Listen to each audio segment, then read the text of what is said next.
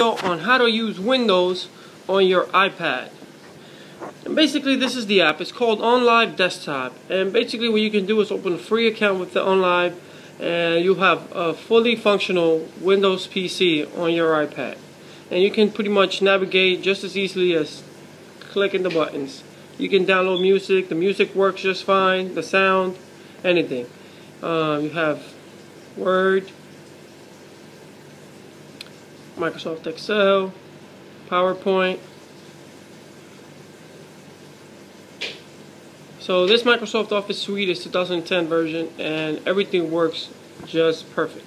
You have the keyboard down here, and pretty much if you need to do a paper for work, for school, anything, you can just save it here and then pick it up from the computer somewhere else, or vice versa. You can make it at work, at home, and then open it up on your iPad later, and it's just great application. And the only thing with this app is that you are not allowed to do web browsing if you use the free version.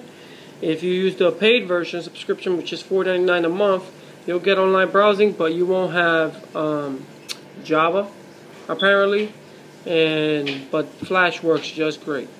I tried to use the Java function on it and it didn't work, so that's why I'm not using the paid subscription. But as you can see, there's Java playing right there. And you know, the Windows Media Player, everything comes with sound, so it all works great. You can see if they have sample videos. I know I've used it in the past. Okay. Alright. So they're out of samples, but I can verify that their audio does work. So if you have any audio plays, you can transfer it over and it'll work. And I mean, that's pretty much it. They pretty much limit all the programs. You can't really download anything unless you use the paid subscription.